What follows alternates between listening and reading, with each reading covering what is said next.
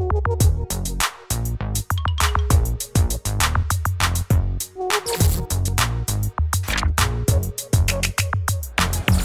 evening. Hello? Hello, good evening. Hello? Hello, sir. Good evening, sir. Please turn down your TV set. I want to speak, I'm turning it down. I want to speak to the wonderful man. Yes, please go ahead. That is there. Hello, good evening. Good evening, sir. I have to my television screen. And one thing I want to let this our beautiful young man to know about. He's talking about PDP. I think people have a structure and he's doing this, doing that. When he was a vice president, you know, when you have a stigma already, a stigma that Nigeria knows about. Now you are coming as a president, you are saying all sort of promise, this is what I will do. Out of your structure to we as a Nigerian now in youth, we are fed up of it. I'm telling you, if it's not that people are in power now, so what I want God to do is to scrabble people out. We are tired of you people telling the people the truth.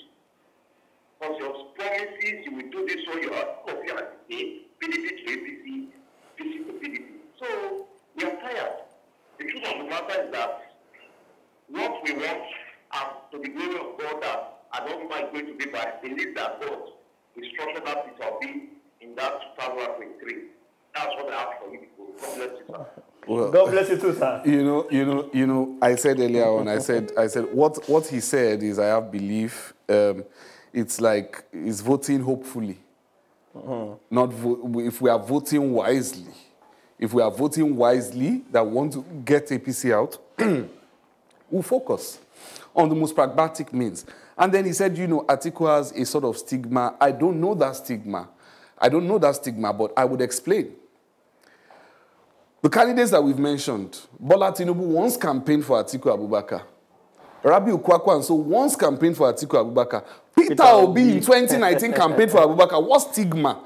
Everybody who is his opponent has once said this man should be president. So if not for political differences now, that's why they are saying, I'm better than him.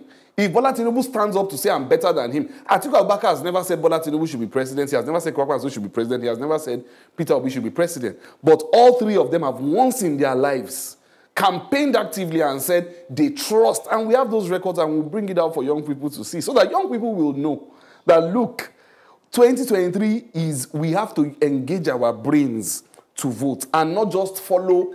I mean, it's possible for them to change their mind. Yeah, they could have made a mistake. When you tell me, oh, you are tired of the. Okay, I think hello, good evening. Good evening, yeah. Yes, please go ahead. I want to contribute to the program going on. Please go ahead. Will you have Demola? Yes, sir. On the program? Yes, sir. Yeah, my name is Ola from Abuja. Okay, Mr. Ola, please go on.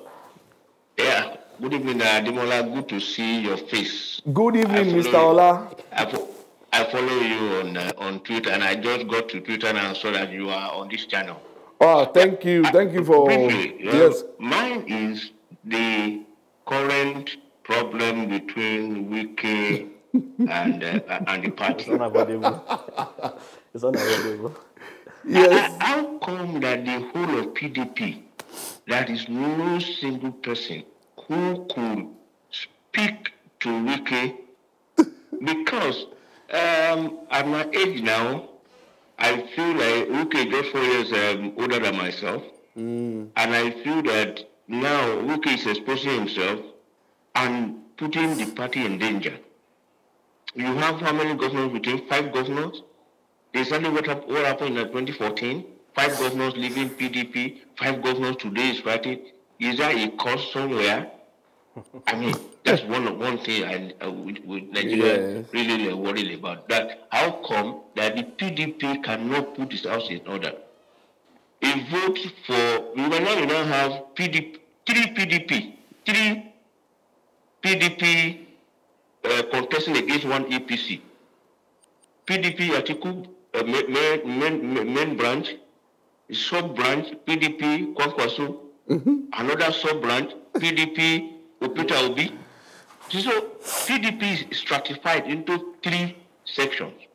APC is one. So any vote taken from I can see Debola laughing, but any vote that go to Peter Obi or go to Kwankwaso will weaken the PDP, while APC is marching on stronger. I think the best thing is for PDP to push is out in order. And Demola, what's happening in Lagos as well? I'm interested in knowing what is happening in Lagos. The same thing is happening in Lagos. People, this young man, people has left, and then you have these guys. So you now have 2 PDP again fighting against one formidable APC in Lagos. So you can see that PDP is just here and there, and is not actually formidable anywhere. What's happening? Thank you. Demola. Thank you, Mr. Ola. Before you go, can I ask you who you are voting for? Who's your candidate? Hello? But I mean, Ola ran away. the way he's been talking, you can tell he wants PDP. I think he really wants PDP to win. Mr. Ola, please send me a DM. Shoot me a DM and we'll talk more about different things. In Lagos, we are good. We are fully behind Dr. Abdulaziz Olajide Adediran, Army's campaign spokesperson, and we are fully on that agenda also. At the federal level, you see, what's going on with this governor, that governor, is politics. Okay, everybody wants a stake in it. But like I said, if the fight is about zones, then the South-South is good. They have a vice president. The running mate is produced by South-South. So the South-South should be good. Although even in that, the well, somebody feels that Emilio Con, that it is, you know. Even aside, but there's a lot of... Even in Delta states, there's talks that James Ibori and the James Ibori are not on the same page. No, everybody is with us 100%. Everybody is with us 100%. Hello, good evening. Yeah, good evening, please. Yes, good evening, sir. I just called. I have to call back again. Okay. Because I can see that Demola asked me a question. Yes. You asked me a question. Mr. Ola from Abuja. Yes, I asked you a question, sir. Yeah. I asked who are you voting for? That is asked who you are voting for. Who do I want to vote for? Yes. See, I'm convinced since 2006 that I'm going to vote for Atiku Abubakar. 2006, I wanted him to contest PDP presidential election in 2007 on that platform of PDP, and he left. And I think he came to ACN. Yes. And I said I was good, and I didn't vote because as a practicing journalist, I was on the field. Oh. But subsequently, I have always voted for PDP. And my wife was talking just last week. He said, if there's anybody I will vote, she has never voted. My wife said, if there's anybody, and I did not even discuss this matter with her, I said, if there's anybody I will vote for in this election, is Atiku Abubakar. My wife, who is never partisan, who is never interested. That's wonderful to hear. And is voting for PDP, for Atiku Abubakar. I believe in Atiku Abubakar's program. I have read his manifesto. I have not seen the one of Tinubu. I'm yet to see one from Peter Obi. Yes. I'm yet to see one. I have seen from Atiku Abubakar, and I'm convinced about what he has put on the ground. So I want to see if, by the time Tinubu, I was born in Lagos 54 years ago at Mercy Hospital.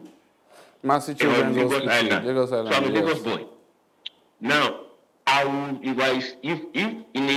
when Tinubu was younger, 2001, I covered him as a young journalist in Lagos. 2001. When he was younger, a brilliant man, smart, intelligent. But at his age right now, something is going missing. Peter Obi, I don't see him much apart from just want to... There's no more difference in age between Atiku and Asiwaju. One is more agile than the other. One is more agile. Thank you, Mr. Ola. Thank you very much. Mr. Ola, please send me a DM. I'm happy with you and your wife. You have made my night on this program. But really, I mean, but what he asked earlier on, it's politicians will always have differences based on interest. Everybody wants what's in it for me. I've contributed to this party I've been. And you can hear that in some of the things that they say. But again, I believe that, you know, everybody will be brought to the table at the right time. Everybody will have a stake in this governance. If we are talking about ethnicity, if we are talking about religion, everybody will have a stake at the end of the day.